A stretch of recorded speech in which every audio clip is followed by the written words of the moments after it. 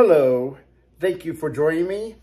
Well, I enjoyed season 2 of Star Trek Lower Decks. I think season 2 is better than season 1.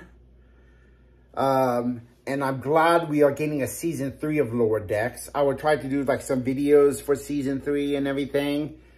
I was shocked by a few things from the season finale of season 2, like the memory, that memory of someone putting the implant in, and also Captain Freeman being arrested for having a bomb explode on a planet and everything. I think when season 3 comes, the first episode is going to be a mixture of a trial and a mixture of some of her crew trying to get evidence to prove her innocence. I think what happened was a few episodes back, that pilot that was on the Cerritos, he planted evidence on the ship. Maybe the Klingons gave him a drive or something to plant something in the computer. I think that, and I think on like the corrupt Klingons planted evidence against the Cerritos because the Cerritos was a thorn in their side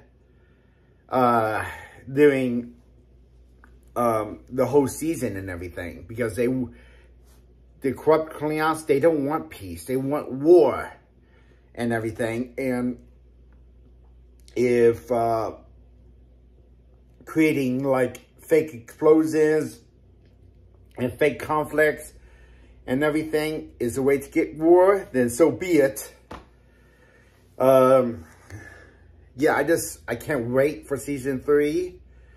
I'm amazed of how many people they brought back to be on Lower Decks in animation form.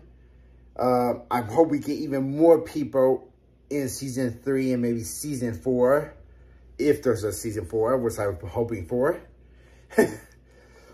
And yeah, and it's great. Top people I would like to see in animated form pop on the Cerritos that hasn't been on the Cerritos on Lower Decks yet. Captain Janeway, Picard, and 7 of 9. Off the top of my head. It'd be nice to see those on it. And I think Freeman was once like a lower decker herself on like the Enterprise D or E, with how she knows a lot of people that was on the Enterprise and everything. Like that captain who was innocent on 2 episodes of The Next Generation is now captain. I feel like that will explain everything, as how she knows Riker and everything. Is, like I said, I just would like to learn as much as possible and see what happens. Well, Star Trek Prodigy is getting ready to pop up on Nickelodeon and Paramount Plus soon. If you guys don't have a Paramount Plus subscription, I recommend go get one and watch all these great TV shows and movies. And a good portion of them has been taken off of services like Netflix and everything. So that way, they're exclusive to Paramount Plus.